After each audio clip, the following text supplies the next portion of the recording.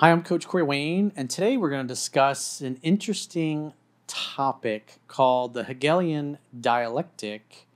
And this is something that it's like another version, I guess, of the divide and conquer strategy that Sun Tzu and probably for thousands of years before him, other military people discussed. Divide and conquer is basically you get people arguing and fighting amongst each other. And then the people that are benefit is what's the outcome of those particular conflicts. And so while people are arguing over things and while there's lots of conflict over different things, the elite, the politicians, the backroom deals can basically happen. And so we've got a clip this is from, I believe, the either late 70s, early 1980s with Anthony Sutton, and where he talks about how it is used, because how we kind of on this topic was, I think everybody that's watching this recognizes that there's a lot of conflict in the world right now. There's a lot of friction in society, and you hear people talking about, oh, it's social media that's creating the problem, and that's why everybody's arguing. But at the end of the day, while all of us are arguing over different things, left versus right, typically divide and conquer. So while we're arguing about kind of trivial things a lot of times, and what's interesting is you'll notice stories will hit that look bad for politicians or people in government, and then there'll be something else that'll come up, and then that will dominate the news cycle. Like different things with wars, or like now all of a sudden everybody's paying attention to what Johnny Depp and Amber Heard are doing, or some big news will drop, and then something else will come that's even more outrageous, and then it distracts everybody's attention, and then you end up looking at something else. And so you look at, because obviously you get to be my age, I'm 52 now, and so I've been through a lot of things in the last few decades, and you see a lot of the same things happen over and over. Lots of wars, lots of conflict, different things going on in the news.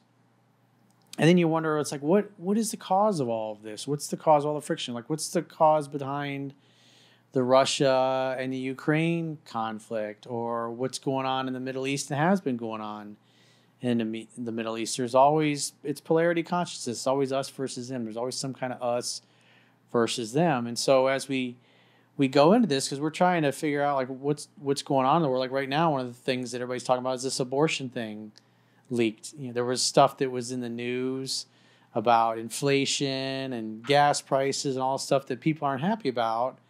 And then all of a sudden we're talking about the abortion debate. And now that's front and center. And so everything else we were talking about before, the war in Ukraine, all these other things, that has kind of taken a back seat to now the abortion is, because this with something that's never happened before, but a opinion on the Roe versus Wade in a new case that the Supreme Court, I guess, is going to rule on here soon, or put out there.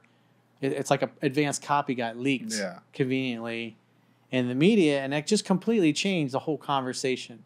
So for the last week and a half, it's like everybody's been talking about in the news is the abortion thing. It's crazy how quickly people forget as well, too. Just the thing going on previously. Yeah, these conflicts are great distractions.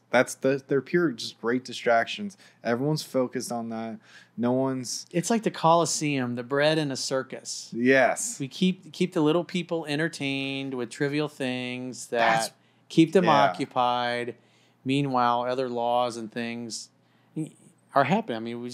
There's another, what was it, 30-something billion, I think it got approved for the war that's going on over there.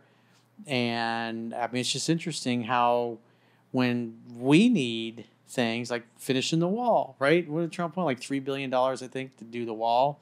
We couldn't come up with that money, but right away we got plenty of money to help Ukraine out. It's like we're willing to help other countries, but we always get like the short end of the stick. Or you look at the bailouts and the infrastructure deal that happened. I think it was close to $1 trillion, whatever it was. And I saw somewhere it was like 20-30% actually goes to infrastructure. The rest is just a bunch of rewards for their biggest campaign contributors and other pet projects of the politicians. And so the people get very little infrastructure, and 3 times 75% of the money is going to other pet causes of the politicians and the lawyers and lobbyists for the big corporations. It's public losses, private gains, essentially. Yeah, public socialism for the big corporations. Yeah. And the interesting thing is, like, when you look at, like, because you hear about fascism all the time, and people on the right typically get called Trump is a fascist and this and that. And it's like, fascism, according to Mussolini, and he would know because he kind of created it, he said fascism is a perfect merger of state and corporate interests. And so you hear a lot, because we did a video on the World Economic Forum, and you hear a lot about public-private partnerships. So it's basically the state and the corporations in cahoots with one another. I mean, that's technically this is a fancy name for it. That's technically fascism, when you have the global elites who like to refer to themselves as the global elites, and they benefit from the conflict that's happening. So from dictionary.com, the Hegelian Dialectic, I still have a hard time pronouncing it. It is an interpretive method originally used to relate specific entities or events to the absolute idea, in which some assertable proposition, thesis, is necessarily opposed by an equally assertable and apparently contradictory proposition, antithesis. The mutual contradiction being reconciled on a higher level of truth by a third proposition, which is synthesis. So it's like you cause a problem, basically. It's like you have two polarized forces, and then the solution comes in. And so you look at what's happening. I mean, there's, following what's going on in Ukraine, it looks like Russia potentially might even lose this war, because you even see them talking about in their talk shows that the people on Russian TV are talking about how they're using older equipment, and as they continue to send equipment to replace their losses, they're sending the older things, because the newer things, their best technology and weapons, has gotten destroyed. Yeah. And they're recognizing that they're not able to go up against NATO's top tier weapons platforms.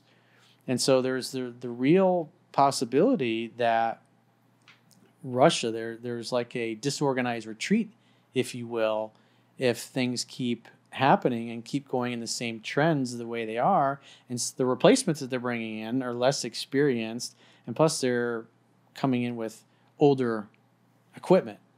And so it's pretty fascinating. It's like, so who's going to benefit? Obviously, the defense industry is going to do phenomenally well, which, I mean, as an American, you want to know that your team, in essence, has the best weapons. And I'm all for that.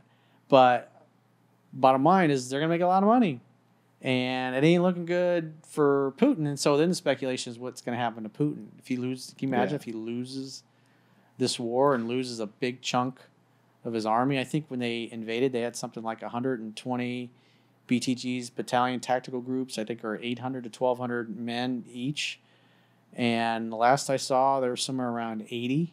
Yeah. So you're talking about 25, 30% of their military strength that they send there has been obliterated, basically. And so you got replacements that have gone in there that are less experienced. You got older armor and weapons.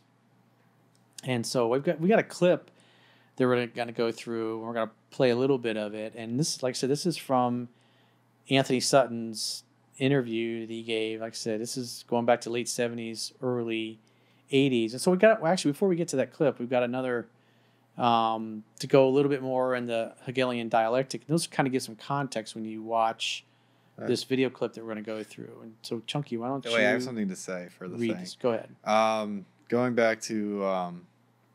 with the war and conflict, it's very profitable. You can, it's easy to, you can see it through the war industry. That's profitable that way, but also by putting in these new regimes, you control who gets put in power, who gets to control these new resources. So it's a very big power move. It works on a lot of levels. It works as a distraction, but at the same time, you can profit from it. So you can do your own things on the side in the shadows. It's like you got the global elite. This is just another in their little It's like they're playing a fiefdoms big struggle. fucking game of Risk. Yeah, well, it's like you got the Russian elite fighting the Western elite. You got the Ukrainian elite. So you've got all these different groups of people jockeying for power, and I'm sure there's a lot of members of the elite in Russia, because they've been damaged financially, they would love to see Vladimir Putin not be in power anymore. And there was one of the guys that used to run, I guess, one of the big oil or gas companies. He just died under unusual circumstances this past weekend.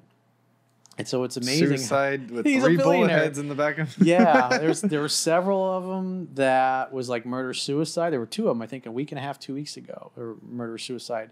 And the one that just died over the weekend, his, I guess his company had spoken out against the war, because they're Russians. So they were against, not everybody in Russia is for the war. Obviously, a lot of people are, because they've been propagandized, but their special operation has not gone according to plan, with the help of, obviously, people. Oh, yeah, I forgot. This isn't a war. This is a special operation. Yeah, that's what he's classified as a special operation, but it is not going well for Putin. All right, let's get into... So why don't you go... So Chunky's going to go through... This is another definition that goes into detail on the Hegelian dialectic, and you may recognize some of these terms. So the Hegelian dialectic can be broken down into this basic 3 concepts of problem, reaction, and solution. So it's kind of like there's this problem. You can either provide it or exist. That they cause. Yeah. Typically, most cases they cause, but the problem could just pre-exist in nature. And then you have everyone react to it. Everyone's like, oh, we have to fix this problem. It's like, oh, don't you worry. We have this magical solution already. We have everything already worked out. All the logistics, all the legwork. Boom. Solution. And every time that solution tends to benefit the people who proposed it in mysterious ways. Number 1, the government creates or it exploits a problem which it attributes blame to others. The second step is that the people react by asking the government for protection and help, essentially safety and security, to help solve the problem. Number 3, then the government offers a solution that was planned long before the crisis occurred. So remember, there was a who was it? Thomas Jefferson or Benjamin Franklin talked about that, where people give up a little freedom for safety and security, and eventually it's just there's constant, oh, we got this problem. Hey, but you'll be safer. Okay, well, just give up a little bit of your freedom. Hey, let us, spy on your devices. Hey, let us record everything that the speaker picks up or the microphone picks up without your knowing, and then we'll go to the FISA court, and then we'll get permission to, what's the word for that?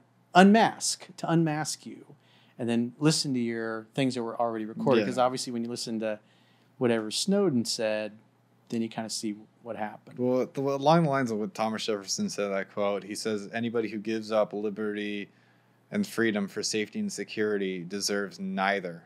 And will lose both. Yeah, it doesn't deserve either. Yeah. Good job. Young Abe Lincoln comes through with the quote. And we'll get into this later. The method they use is that of the Hegelian dialectic. Thesis played against antithesis leads to a synthesis. In other words, for Hegel, for history to make progress, you have to have conflict. Yeah, I find that actually really, really interesting. The only way for progress is through conflict and destruction, kind of throwing it into the furnace to it's recreate. Like we were talking about earlier, Rahm Emanuel, years ago, you see the video of it. He said, never let a good crisis go to waste, because then you can accomplish things you wouldn't normally be able to do under normal circumstances. Yeah. Like the WEF guys, they all talk about that, how we can manage conflict. The Great Reset, using what happened with COVID and the lockdowns to reset society. And because you're under an emergency, a global emergency basically, you're able to get things done, and you're able to get people to give up their civil liberties in order to be safe. You're going to save me from the virus. And now all the stuff that's coming out, even Bill Gates was talking about the other day, how, all the school lockdowns, well, we've set our kids back like a couple years. And turns out, he's openly talking about this on video now, just in the last week alone, that it was a mistake to lock all the kids and keep them at home. That didn't really stop the spread of the virus or anything. It was like a year ago, you could say that and talk about it, and you get banned, you get deplatformed. And so a year and a half ago, people were talking about this. This was known early on into all the lockdowns, but you weren't allowed to talk about it. Yeah. And now here he is openly admitting it, and then he's got a new book he's schlepping.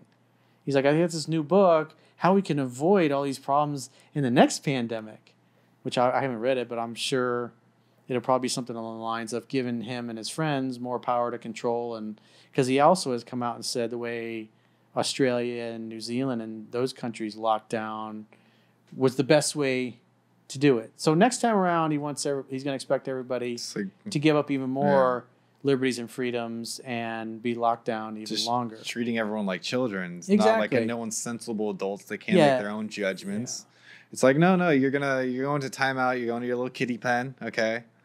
It's insane. It's just these people who just want that management and control. They think they're the only ones capable. Throughout the huge human history, last 100,000 years, humans have been very self-sufficient, and individuals have been living on their own because they're own adults. They can make their own decisions. They don't need a nanny government, a nanny person watching over them and making all the decisions for them. They're capable of making the decisions. Their ancestors did it. They're living proof. They know how to survive and make it. They don't need someone else making all these decisions for them. Well, it's like he was talking about Bush. So I assume he's talking about Bush Senior because again, this is. I think that's the next section. Well, you want to play it, and then we'll talk about the Bush. This particular clip, he was talking about George Bush in there, but it was George Bush Senior because he was the vice president during Reagan. But I mean, back in 2001, September 11th, after the attack happened, then it was all about, hey, we got the Patriot Act, right? You got to give up access to your phone records, to P.O. boxes. And so it was a way for everybody to go, hey, we're going to keep you safe. We've got to monitor the phone lines because these terrorists are using our own phone lines and internet and things against us. So we need you to give up more of your security and your individualism and privacy so we can record everything. And then we'll go to the FISA court and say we think these people are... It's only for foreign people. The FISA was foreign surveillance. So it was basically people outside the country that were in contact with people on the inside of the country. And so by unmasking the people outside the country, they'd be able to figure out who on inside of the country was talking to them. And then at the end of the day, people at the time said this is going to be abused. And they said, you're either with us or you're with the terrorists. I remember that Bush made a big deal out of that. And so because of that problem, because of the attacks of September 11th, it's like we had to take off our shoes. We still have to take off our shoes. We have to, I mean, in the old days, I remember in the 90s when we traveled, we book a ticket. I remember I was in Hawaii with my best friend. We're like, hey, let's go to Maui. I was like, cool. We're like, let's see what flights are. We looked, and like 2 hours later, then we hauled ass to the airport. And you could get there 30 minutes, 45 minutes before the plane took off. You just walk through a metal detector, and that's it. Yeah. And now it's like a 2 hour. You got to get there 2-3 hours before your flight and go through all this stuff, like kind of going through a Disney line, where you get lit up with all kinds of zoomies and stuff to see that you don't have anything on you. And it's like that shit never went away. And that was the argument they made 20 years ago. This stuff is never going to go away. Yeah, it doesn't go. It only progresses. My best friend and I, we showed up at the airport like 20, 30 minutes before we took off. Just, we were running through the airport, walked through the metal detector. There's no lines, no nothing. You just go and you sit down at the gate. The only line was as people were getting on the plane. And that was it. And then you take off. And now it's a big, huge ordeal. You just can't travel as easily and effortlessly as you did before September 11th and the Patriot Act and all that stuff. And so, because the argument is always, hey, we got this problem, but hey, there's this solution. You'll just have to give up some more of your freedom and your privacy and your self-autonomy is gone. But hey, it's for your own self-interest. We're working for you. We're going to protect you. Yeah. We're going to keep you safe. So now we'll continue on here in our little journey. And if you look at the writings, for example, of the Trilateral Commission, they talk openly in the Trilateral Commission about managing conflict, not solving conflicts, but managing conflicts. Conflict management. That's the crime. So they got the profit, the power, and the management. Mm-hmm. Where did they want to steer history through the Bolshevik Revolution? They wanted to set up, and they did, the two opposing forces. Out of that came World War II. So we got Mika, and then we're gonna talk about. So it's Mika and her husband, and you know who this guy is. That's Donald Trump. Now we go back to that. So remember, when he was running, what I found interesting about this is that when he was running, they loved him. They loved having him on. They were fangirling Trump. But as soon as he won the nomination, their attitude completely changed. And then they just went after him and started attacking him.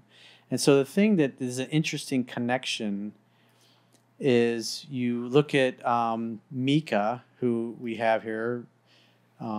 She's obviously a very attractive woman.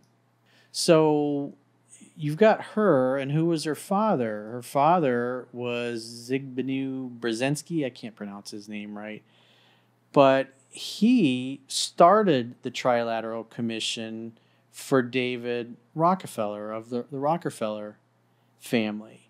And so what Anthony was just talking about in that clip that we just watched was how the Trilateral Commission, even in their documents, talks about managing conflict, not solving it, but managing it, because the Hegelian dialectic is, divide and conquer, keep everybody arguing amongst one another. So he was in the Carter administration, and so you've got the Rockefeller family and these other elite. You listen to like Klaus Schwab and the World Economic Forum. It's all this, the Davos crowd, all the same groups of people that feel like they're the masters of the universe and should be running everything. And you hear Klaus Schwab talk about how they can manage conflict, or they can manage crisis in order to get an outcome that they want. And so obviously we got David Rockefeller here, who at the time, his grandfather, he was one of the grandkids of the original Rockefeller, which was what, Standard Oil, and basically every major oil company, Chase Manhattan Bank, all originated, and much of the pharmaceutical industry, by the way, all originated from the Rockefeller family. And so you got this guy forming the Trilateral Commission, which has, in their own literature, talks about managing conflict. That you got managing crises basically to achieve an outcome that you want, which is always more and more power concentrated in themselves.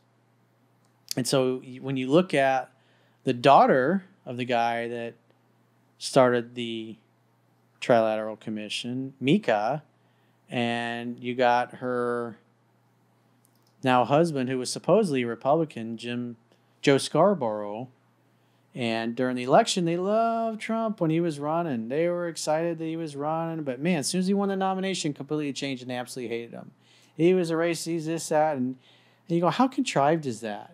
They loved him until he won the nomination. And then they have, even since, they've done everything they can to try to discredit him. And you look at that and you go, isn't that unusual? They cheerlead to get the guy in there. Even Hillary was cheerleading for Donald Trump because she felt that she could beat him. And obviously she was wrong. But you just find that interesting, all these connections. It's like they're the elite, their kids. They work in, she works for MSNBC. Her husband, who supposedly was a Republican, he was one of those rhino types.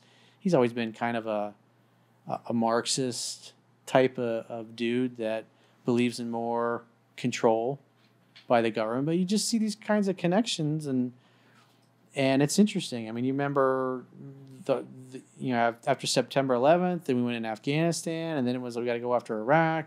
They got weapons of mass destruction, which turned out there were some weapons of mass destruction, but there wasn't very many of them left. There wasn't giant warehouses full of stockpiles, but that was justification for going in, because he might use them or give them to terrorists, and they might blow up one of our cities. And then, come to find out all these years later that he had mostly given up. And I wrote about this in Mastering Yourself, which you can read for free on my website. But I mean, as a self-reliant human being, you got to kind of know and understand what goes on in the world and how things affect you and how policy gets decided. And you can kind of see the people that are involved. They have their view of the way the world needs to be. And just like the video, the interview with Anthony Sutton talking about them. It's just interesting how we haven't talked about that in forever, and then now all of a sudden it's the only thing that everybody's talking about. Because something that's never ever happened, you have an opinion that the Supreme Court is writing in one of the drafts of it. Somebody in there released it to the public, released it to the journalists, basically. And so what happened? Now you got the left and the right yelling at each other. I just saw a video over the weekend, a bunch of, I don't know, 8 or 10 people dressed up in like with the Handmaid's Tale kind of thing. Goes into this big giant Catholic church with signs and stuff, and right in the middle of Mass, trying to disrupt it. And they all got escorted out because they weren't having it. But this is the stuff that ends up on the news at night. And so we're all yelling left and right versus abortion, pro-abortion, pro-choice, and all this stuff going back and forth. Meanwhile, if you look at just what were we talking about 2 or 3 weeks ago? Talking about the Ukraine war. What else were we talking about? Inflation. Heard. Elon Musk, Twitter. But the big thing that was in the news that everybody was talking about was Joe Biden's low poll numbers and how it looks bad for the Democrats. The Hunter Biden laptop resurfaced because it's, the Durham investigation is still ongoing and stuff is coming out. And now Durham has given somebody that worked at, I think it was it Fusion GPS? It gave him immunity, I think it was. Maybe it wasn't Fusion. It was one of the companies that was involved. It was a woman, and she was given, I think it was one of the tech firms or something. I can't remember. But she was given immunity to testify against her bosses because she was basically saying, hey, she didn't want to incriminate herself. So they said, okay, become a witness, and you can just tell us what happened. So they're obviously going after the big fish. But like we talked about a while back and all that Durham stuff, it's like by the time this stuff works its way through the court system and people get charged and prosecuted, it's going to be another 5-10 years down the road. And by then, most of the people involved will have either died or ridden off into the sunset. And I mean, 10, 15 years after the events happen, there'll be a completely different president 10, 15 years. Now, we won't be talking about this. The people anymore. Won't even know what happened. They're like, what is that event? They don't even remember. Hunter Biden laptop? Who was that? It's just so quickly spun out the stuff. No, there's no collective memory of it. It's just past. It's so cyclical. It just comes around. It's kind of, I can't fathom the people that are constantly paying attention to the news. I think it's very sadistic. You have to be a really sadistic, sick person to constantly just be consuming all this stuff because it really warps your whole worldview of everything. It's really effective at manipulating people. But whenever something is a big story that looks bad for the people in power, just notice how there's always something that just comes out of left field. Like when Trump was running for president. I remember 2-3 months before the election, and he was killing it, and he was looking good. And then all that stuff came out with the tape, the Grab by the Pussy tape, and Access Hollywood, I think it was. And so that's what everybody's talking about. And then the people, the Republicans, are like, "Oh, you got to resign. That's just way over the line." And I talked about some videos at the time that I did, and that was the only time he apologized. He said he apologized to his wife for that because obviously it didn't sound good because he was married at the time. He was with Melania,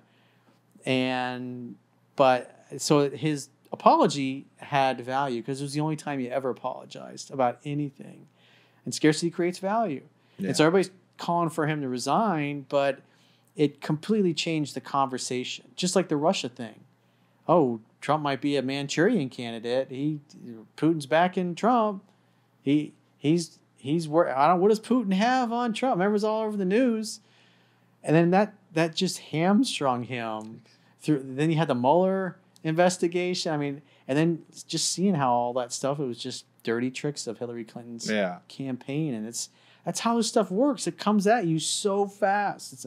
Everybody's talking about abortion right now, but 2-3 weeks from now, other news comes out that's bad for the administration. They'll distract us with something else. You got to pay attention to the Hegelian dialectic. It's out of the conflict, what happens. And a good example that we see of this, and I definitely want to make sure we have this in there, but is the gun debate. And so what you hear all the time is that we've got a gun violence epidemic and we need to do something about it, even though there's more laws in the books that regulate guns than pretty much any other thing in our society, maybe other than healthcare. Guns is there's like over 10,000 laws, I think it is. I mean, it's just an absolutely absurd amount of laws in the book. It's impossible for any one person to even know what the laws are when it comes to these things. But what you look at it is, it's very simple to solve the problem. Anybody that's been in law enforcement, it's like there's always a small group of people that are committing the majority of the crimes. And so when you look at, like we were talking about earlier, like there was a video that came out, I don't know, a few months back, where there was like 5 or 6 people in a neighborhood. It was somewhere in Chicago. And then 2 or 3 cars show up, and out of each car gets 2 or 3 dudes with guns, and they just start shooting at each other. So you got like a dozen people, broad daylight. One woman, I think it was part of the gang, she's got a kid. She ends up getting shot. I think she later died. But these people are shooting at each other, and then the guys hop in their cars and they leave. And I think some of the guys took off after them.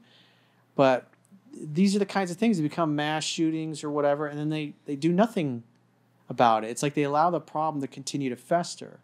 When they know who these gang members are, they know the people that are committing the crimes, but under criminal justice reform, they never stay in jail long enough. So they're constantly going in, and then they're coming right back out, and they go right back to committing the crime. So you don't lock the criminals up that are doing the gun crime, and then the politicians on the Democrat side can just keep going, hey, we got this, we need common sense gun laws, we got this gun violence epidemic, we got to do something about it. But those, where you look at all the major gun crime, it's always in Democrat-controlled cities, and it's mass shootings, all that stuff. It's just gang violence, and it's just allowed to fester, and they do nothing about it. And then the politicians that are running those cities go, oh, it's all the lax gun laws in the other states. That's why gun violence is out of hand. Well, if that were true, then we would have the same kind of gun violence everywhere.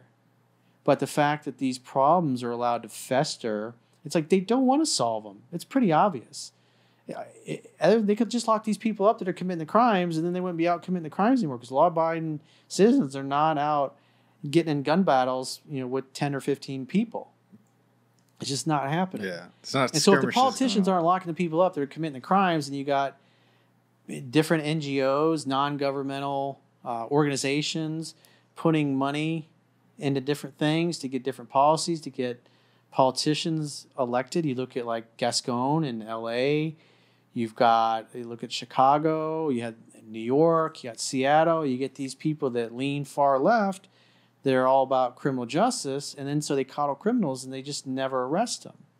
And they just leave them back out in the street. And so the problem just continues to fester. And the politicians go, oh, there's nothing we can do about it.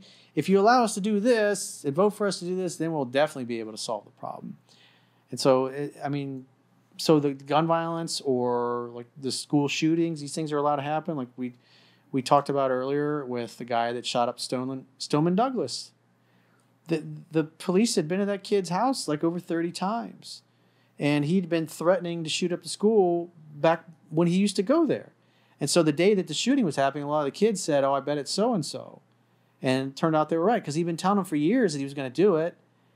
And under the was it Obama era policy, where they were trying to keep kids that were committing crimes in schools from getting a record and then having their lives ruined, which would, then they become adults, they eventually end up in jail. And so you end up coddling people like this kid that became the mass shooter, and he should have never passed a background check. But yet, because nothing was ever recorded on his record, he went and he passed his background check and then did what he'd been saying for 2-3 years he was going to do. And then what was his name? Sheriff Scott Israel goes on TV and says, and has this big town hall with CNN. Well, if we just ban these guns, and you got these gullible kids in high school that don't know nothing. Like who's the guy? He goes to Harvard, the spaghetti arm dude. You know what I'm talking about? He's very anti-gun. He's very vocal. I can't remember his name, but he's very vocal. He's on Twitter all the time, talking about gun. And he wasn't even there that day at the school. So, But his solution, of course, because he's a lefty, is just ban the guns and they'll solve the problems. And so they just allow these problems to continue to fester. You create policies that allow people like the Stoneman Douglas shooter and the people in the gangs that are committing the violence to stay on the street and keep committing crimes. Or in the Stoneman Douglas shooting, you create the condition where that kid slips through the cracks and then goes and does what he says he's going to do all along. And then, the sheriff, Broward County Sheriff, goes on TV and says, oh, yeah, it's the lax gun laws. Those are the problems. It's not his own incompetence, which obviously it was. That's why he got removed by Governor DeSantis. He got fired. And then he eventually ran for re-election, and he lost, which was nice. But it's like incompetent people like that are just kind of rubes in the system. They're just cogs in the big gears that, they watch the television programming, the stuff that people like Minka and other people in the media. You got politicians watching the news, and they get influenced by this stuff, and it influences their thinking. And the big problem in our country is too many people believe that the news is real. And our politicians, all the way down to the state and local level, are influenced by news that 9 times out of 10 is inaccurate, missing information, or straight out misinformation.